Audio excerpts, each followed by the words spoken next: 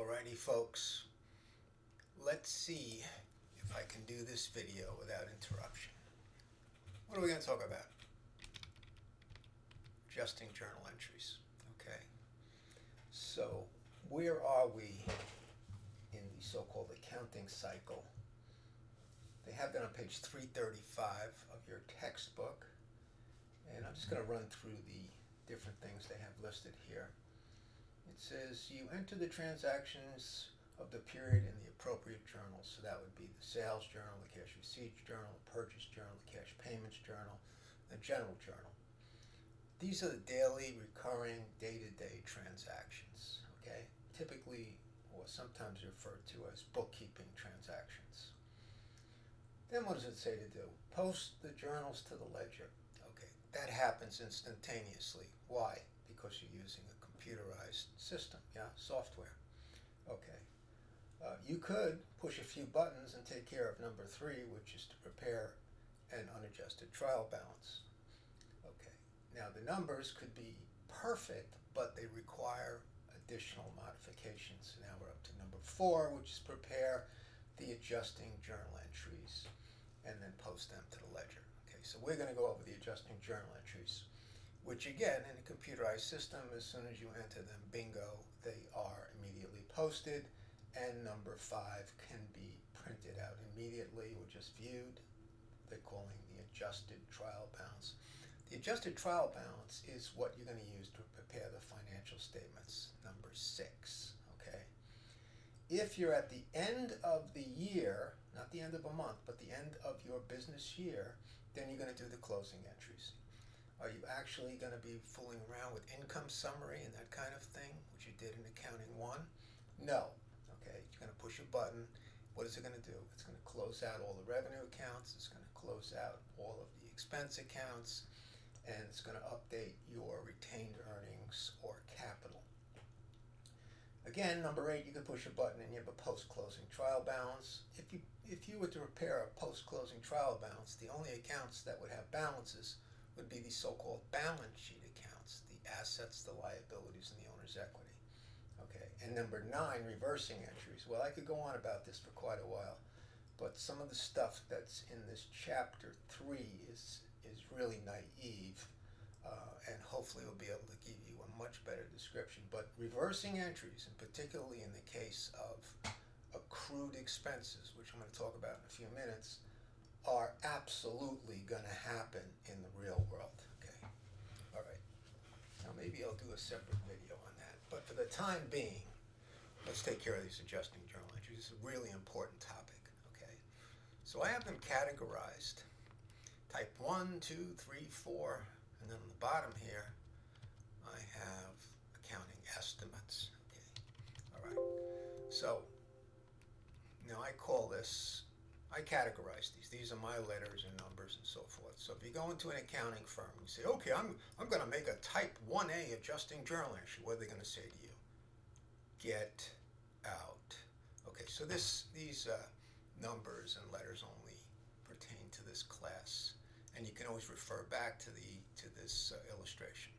All right, where are we? Okay, December 1st. This is a daily recurring transaction, bookkeeping, right? You paid 3 months' rent in advance, and you probably, but not always, you probably debited prepaid rent, which of course is an asset account, and credited your favorite account, which is cash.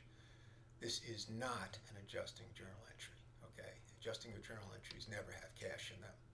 Okay, where are we? We fast forward to December 31st, okay? So this was for 3 months' rent. So 1/3 of the $9,000 is no longer prepaid. It's been used up. It's expired. So we want to make an entry for $3,000. There it is. Debit rent expense. Let me post that up over here. And credit prepaid rent. And after we do that, what's going to be the balance in prepaid rent? The balance is going to be $6,000. Yeah. Okay, so that is a recorded cost. It was initially recorded as an asset, which is going to either be prepaid or supplies, And what's what's the entry you have to make? You always have to debit the expense account when you figure out how much of your asset has been diminished, and you credit the asset account. So it's going to be expense, debit, prepaid or supplies, credit every single time. And you should have done this in Accounting 1. I'm sure you did. Okay. Now, there is a spin-off on this, type 1B. Let's suppose that instead of debiting prepaid rent, you debited rent expense for the entire $9,000.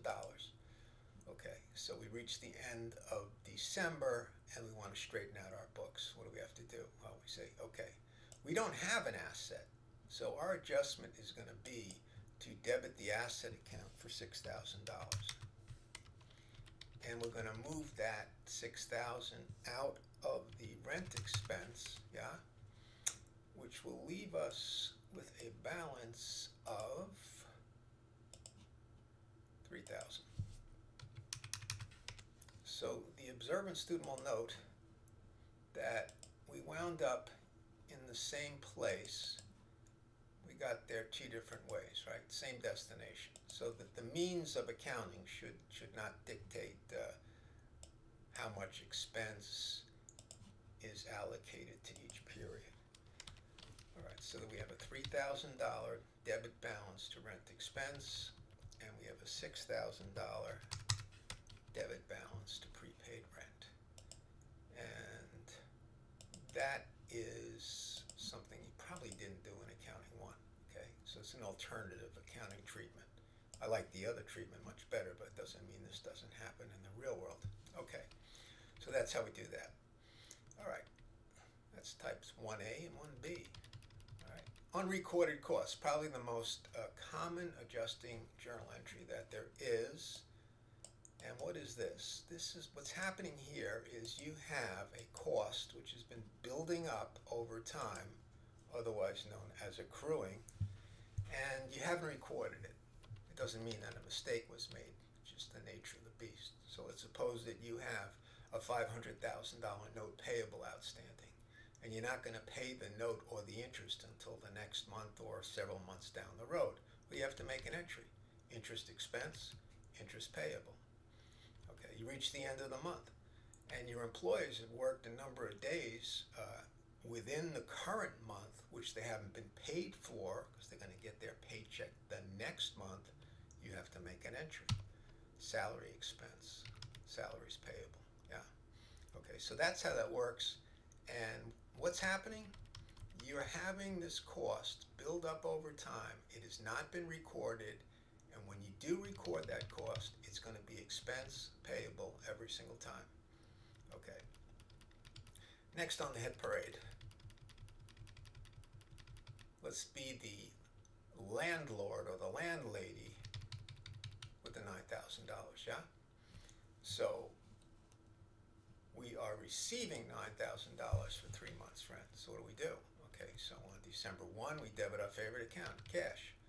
And in this case, in this option, we're going to credit liability account, unearned rent. So unearned anything is a liability account, yeah? Okay, so we got $9,000 in a liability account. So there it is, okay. A month goes by, and of course what? Now you've earned $3,000 of that, so you want to record that. So here's how we do it. We debit the unearned rent account. That's going to go over here. And we credit rental income. That's going to go over here. And when we're finished, we're going to have a $6,000 balance in unearned rent, which is the following 2 months, right? January and February in this case. And we got $3,000 in the revenue or income account, which is as it should be. Yeah, yeah? Okay. Now, on the other hand, what if you initially recorded the cash receipt as revenue or income? So in this case, rental income. Now, you didn't earn all that money, huh? Because this is for 3 months. So we get to the end of the month, and what do? We figure, okay, we don't have a balance in unearned rent. We have to create it. And what is that balance going to be? That balance is going to be $6,000. goes over here. Okay? And that also is going to be a debit to rental income. So what happens when you debit rental income or any other income account? You're reducing the balance. And when we're done, what do we find out? We have a $3,000 balance in rental income, and we have the $6,000 balance that we created in unearned rent, which is exactly what we had last time. And by the way, whenever I put numbers in rectangles like that, that's to indicate that that is a balance as opposed to a transaction. There you have it. Okay, so that's a type, and this little editing here. This has got to be a 3B.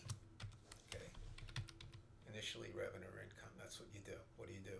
You create the unearned account and you pull the amount out of your revenue or income account to create it. Next on the hit parade, unrecorded revenue or income, otherwise known as accrued income or accrued asset. What happened here? Something good's building up over time. Okay, the earnings process has taken place, but you haven't recorded the revenues. What do? Debit or receivable account. Okay, so maybe your company's into real estate and you have a commission coming, but you didn't get it yet. So you might debit commissions receivable and commissions income. This could be fees receivable, fees earned, something like that. So that's typically the case. Always be debiting a receivable account of some kind and crediting a revenue or income account. Okay, so there's my four, what a lot of people refer to as accruals and deferrals. And then we have a mixed bag of other possible adjusting journal entries, which I'm calling accounting estimates, most of which you're familiar with. You remember this one, right? From accounting 1, debit depreciation expense, credit accumulated depreciation. So later on in this semester, we're going to be calculating this, and there's 4 different book methods we'll go over, and there's also a tax method we'll go over. In any event, once you arrive at the number, what do? You make this entry. Okay. Now, if it's an intangible asset like a patent or a franchise, what do? Debit the expense account, and to use the textbook treatment, you would credit the asset account. So your credit would go directly to, let's say, patents or franchise, okay, which are intangible asset accounts. Could you use an accumulated amortization account? You could.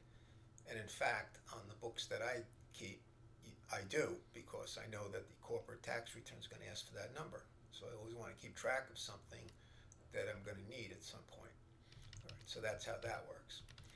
This one here, you also did an accounting one. There's 2 different ways of coming up with this entry.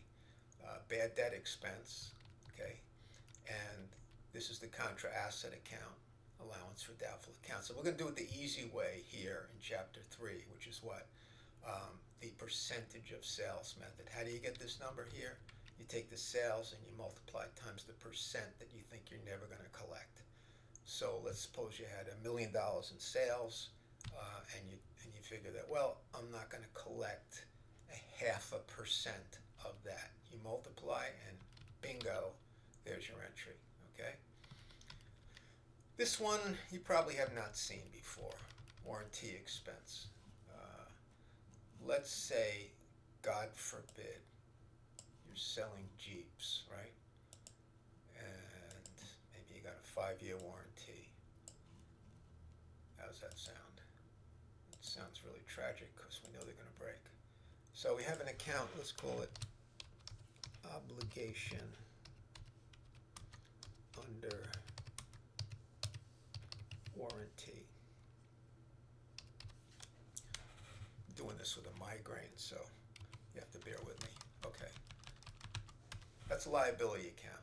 And the balance in this account is going to be equal to your estimate, you being the company, of what it is you think you're going to incur to satisfy the warranties that you have out there on the products that you've sold already. So this might, let's say this number is $22,500. That's how much we have in the account. And let me be consistent with what I said to you earlier. 22.5. Let's say that's the balance. And then what do? You go about the business of calculating, well, what do we think we're going to have to expend in the future based upon sales which have already occurred and for products which are under warranty? So maybe you come up with a number like 30,000. You say, okay, I want this number to be 30,000. You're going to need to increase it by 7,500. What would your entry be? Your entry would be a debit to warranty expense and a credit to obligation under warranty. Needless to say, if there's like a recall, like I think Toyota recalled about 70 million cars having to do with the airbags that kill you when they blow up. In any event, there you go. So that's a lot of little bit of background anyway on adjusting journal entries, and you're going to receive this chart which goes along with the video. And there's another video which actually made for Accounting 102 where there are two problems that are solved in the video, and they cover the exact same stuff that we're doing here. The only difference between the Accounting 102 treatment of adjusting entries and what we're going to do is these guys here, these accounting estimates, okay, in Chapter 3. So that's it for now. I'm sure I forgot to say a whole bunch of things that I wanted to, but I'll get to it at some point. Have fun with this. Much more to come.